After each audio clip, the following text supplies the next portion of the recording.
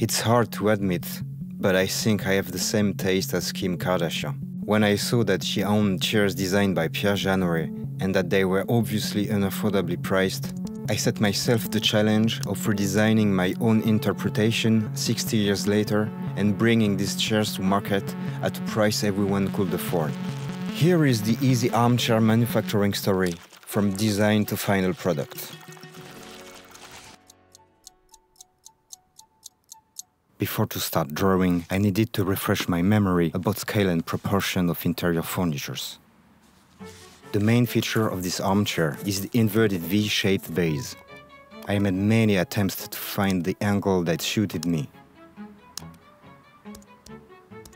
Now that I'm satisfied with the drawing, I can print out the plans and draw the outline to scale 1. It's quite a long step, and I need to be very accurate because I'm going to machine all my jigs from this model. And here we are. I can finally start making the very first prototype. For this version, I used only plywood scraps. I stained them with Bona oil, and then from here, I'm going to improve few details and then build the first chair.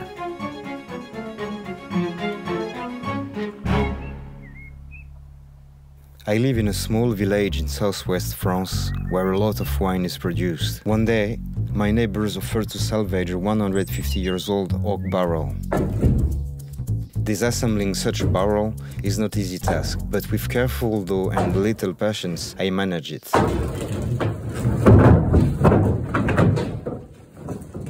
Once all the pieces have been planed, I can machine each part using the templates I made from the outline.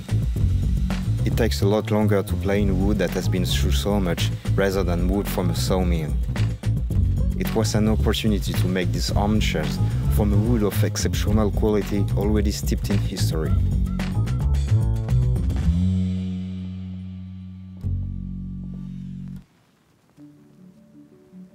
Now I need a seat cushion. I bought the first fabric in a small shop and I sewed the first prototype to show Camille, an artisan upholsterer living in my street, what I wanted. Then she created the final version using a curly white fabric and a very dense foam to get the maximum of comfort. I'm so happy with the overall looking of this armchair, but there is too much woodworking operations involved to produce them in series. I had to find a solution to speed up my fabrication process. So after a long period of reflection, I made a big decision to invest in a CNC machine. It made the other local woodworkers smile, but for me, CNC machining is the only real evolution in the woodworking sector in the 21st century, since these machines became affordable for small craftsmen. So I went in search of the machine that would suit my needs. My choice fell on a machine produced by a Belgian company, Mekanika. I contacted them by email and then by phone, and I received all the advices I needed to prepare the arrival of such a machine in my workshop. To finance this project, I swapped my work clothes for something more conventional before going to see my banker to take out the loan. 8 days later, I finally had the money on my bank account, and I was able to order the machine. And 1 month later, the Fab XL was here, in my workshop, ready to be unpacked and assembled.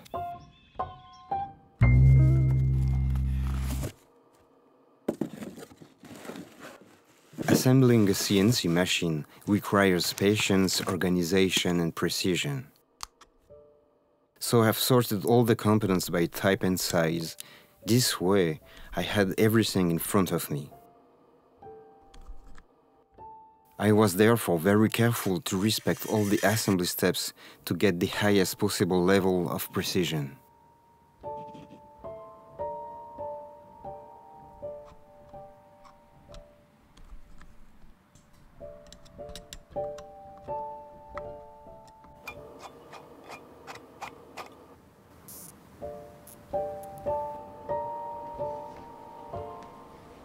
I took my time because I didn't want to have to go back and redo certain steps.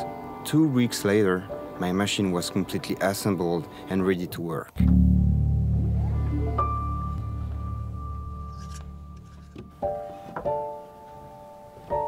For this CNC machined version, I worked to maintain the original design of the armchair. I also kept the same wood thickness to get a strong object.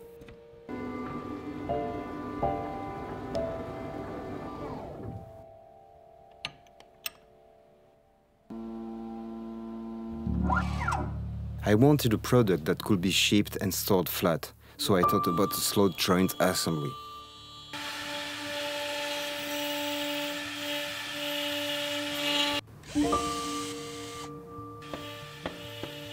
I'm very proud of the result, proud to have succeeded in designing high-quality armchair using modern techniques and machines.